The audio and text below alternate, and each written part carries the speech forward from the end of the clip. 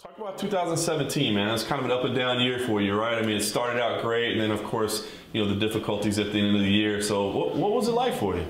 It started out great. I was able to overcome a two-fight, losing streak, and I had a great performance. I felt great, and leading up to September, I felt phenomenal. And then, natural disaster occurs, being a first-time father, husband, and I never been through any situation like that. When it's just me going through adversity, it's easy. I know what to do, but when involved your loved ones, it was pretty tough. I made every attempt to leave, the state. It started from Thursday, the week before the fight, all the way to Tuesday. On Tuesday, I spent 8 hours at the airport, and I couldn't make it. And then I got back home, to check on my dog, my English Bulldog of 10 years. He's dead, laying on the floor and everything.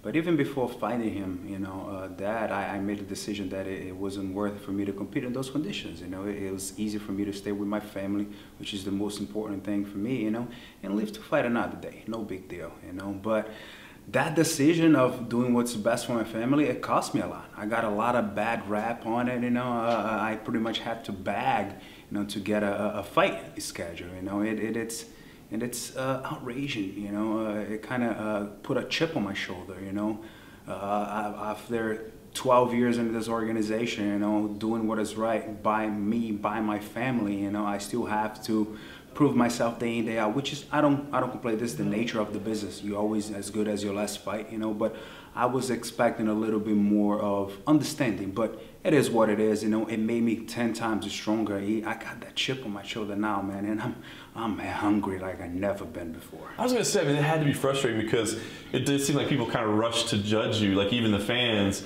before they really knew what was going on. I mean, did that hurt? Because you're a guy that's been around forever. So did that hurt your feelings a little bit that people did that? It upset me, it upset me that doing the right thing, it cost me so much. It cost me, it kind of diminished my name a little bit, the victory that I had in the beginning of the year kind of got scratched, people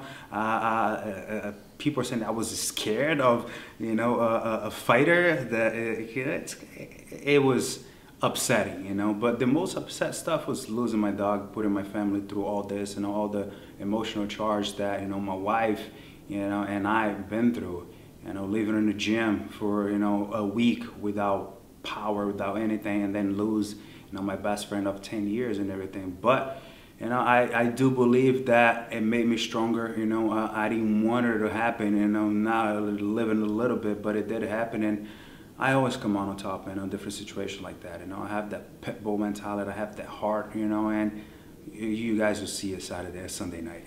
You feel like, you said it, I think, that you feel like that win almost got erased. That to me seemed like the start of a new phase in your career, and then now it's like, now we got to start over. Is that kind of how you feel, that this is another new beginning? Yes and no, because I know what I'm about. I know the work I've been putting in, I know where my body is. I know the people I have around me.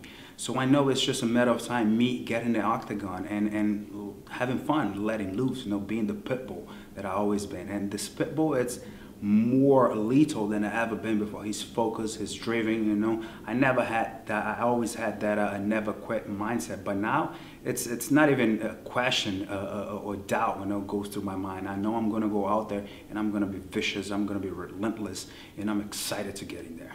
You seem so focused and so dialed in right now, but I do wonder, have there ever been moments along the way where there's some doubt, where you think, the injuries that you've had, and then a freaking hurricane of all things, are you like, I just must have the worst luck ever, why is the world against me? Yeah, especially in a business like this, that, you have to prove yourself, you put everything in a line, every time you step in there, but, it really shows, it builds your character, I've been through way too many shit to let a thing like this, break me. I put in so much in, to that just be it. This is a new beginning, and pressure, it's a privilege, and I'm excited to have this pressure, and I'm excited to go out there and just go at it, man. I get goosebumps just to think about it. I'm crunching my teeth right now because I'm hungry, and it's been a long time I'm not this hungry. You fought the very best in the world. They come to you with a name like Zak Cummings. No disrespect to Zak, he's a tough guy, but not the name, that you fought before. So when they came to you with that, were you a little disappointed, or what was your thought about the matchup? I said, let's go. You know, I never was the fighter that chose my opponent. You know, my job is to go out there and to fight. I'm old school. You know, and right now I just see a little different trend with this social media thing. Guys are trying to pick fights and choose the best way to get on top. I don't have anything of that, man. My job is to fight, you know, so just give me a name. I talk to my coaches, I talk to my team, I get ready and execute. Zak Cummings is a tough dude. He's a tougher than they come. You know, and I got a lot of respect for the dude, but it's just a bad day, you know, bad night for him to be in front of me that against the cage. You know? And I'm excited to go out there and I'm gonna put on a show. It's incredible to think how long your career's already been, how long you've been in the UFC. So where do you feel like you're at? I mean, do you feel like it seems like you feel like maybe you're just entering your prime, whereas some people might say you know, you have to be on the downside, but no, you feel like you're just getting strong? You know, the beautiful thing about, you know, people don't know me, you know, the people that know me is my family, my coaches, you know, but all the outside voice, they don't matter to me. Because they don't know me, they don't know what I've been through, they don't know how much work I put in, day out, how much I invest, how much I have to sacrifice. So it brings me fuel. You know, I'm 34 years old. This is the best I ever been. This Thiago right now will destroy that Thiago that fought João St. Pierre when he was 25. You know, it will not even be fair.